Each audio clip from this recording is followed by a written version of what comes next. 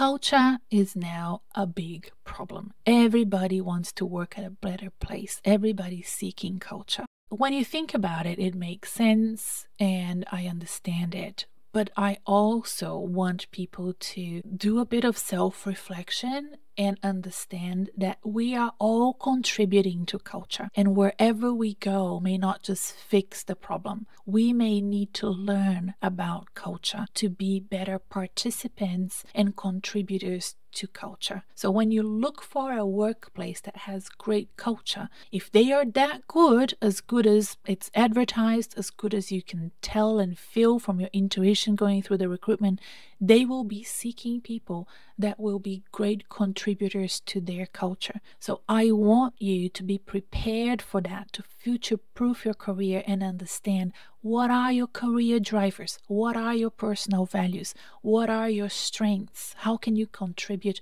to their culture.